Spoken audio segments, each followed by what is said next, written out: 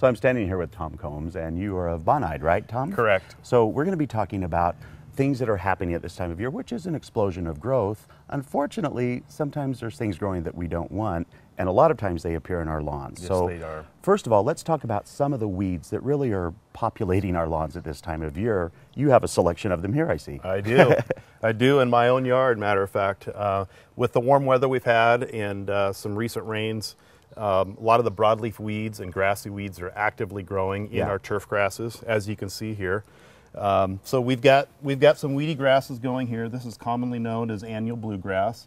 You can identify it with the little seed capsule that it sets at a very low height. And over time, it can overtake your turf grasses. And we've got some products that we're going to demonstrate today and show you.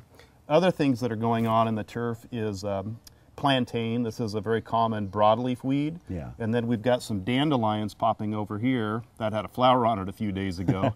So as you can see, a lot of weeds in general growing in our turf grass. So what is the product that you're going to be showing us today? Tell us about that. So we've got a product here from Bonide. It's called Weed Beater Plus, and comes in a number of different sizes. The one in my hand is a ready-to-use, so it's pre-mixed. You just pull the trigger and do some spot spraying. Nice. Excellent for small areas. And then the other size is what I call a hose and go, or a ready-to-spray. And the garden hose goes here on this side, has an on and off switch, and then a fan tip, so that'll spray about 25 feet in a nice even fan pattern as it comes out. So it seems like this would be a pretty easy way to take care of your lawn, but why don't you show us like how you would actually apply it? Love to.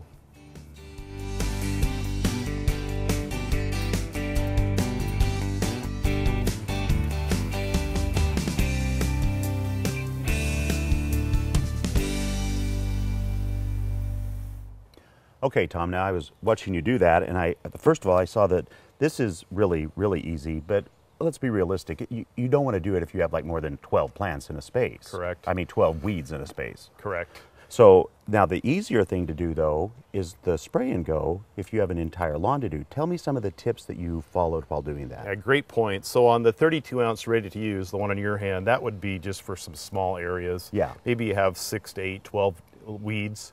Again, small areas, that would be a good choice. The one in my hand with the hose connected to it would be for much larger turf areas, say 1,000 square feet or bigger. Okay. And you have, again, both grassy weeds and broadleaf weeds. With the normal water pressure at the hose bib, as you can see, this will throw about 25 feet. Yeah. But be careful, you know, this is a weed killer. It is a weed beater. Yeah. But it also would harm ornamental plants. So as you can see, as I applied this, I was very careful of not getting it on the ornamental plants. So Tom, I noticed that you were walking backwards as you sprayed that. Yeah, great point, and I'm glad you noticed. So a product like this, we don't want to be walking through what we've applied. So I walked to the very furthest point out in my yard, turned it on, and then walked backwards. So I would think then if you were really cautious there and you still had weeds close to the beds, you could use this one Absolutely. then and hit them Good that point. way. Okay. Yep, good point. And what about temperature? Temperature is key. So we're late May, early June, which is key because now we're having daytime temperatures of 65 and above. Yeah. And for this product, these active ingredients, we need that. We need temperatures of 65 and above. Okay. We also want to be cautious not to be spraying when it's extreme heat, and that would be 80 and above. Okay. Now, if we're forecasting 80 and above, we can still go out in the morning and spray this, but just don't do it during the heat. Because I would think it does need a dry time before rain or sprinklers Yes. hit it again. Yeah, and this time of year, you know, the weather patterns can be very unpredictable. Yeah. So this does need 5 hours of dry weather after it's applied to be effective. Perfect. Well, you know, if it's that time of year, you're out in your garden, you're going, oh my goodness, look at my lawn, I've got to do something with it. You can go to gardentime.tv. We'll click you over to the Bonide website. You can find out where these beauties are sold. Make your lawn perfect for those summertime parties. Thank you so much, Tom. Thank you.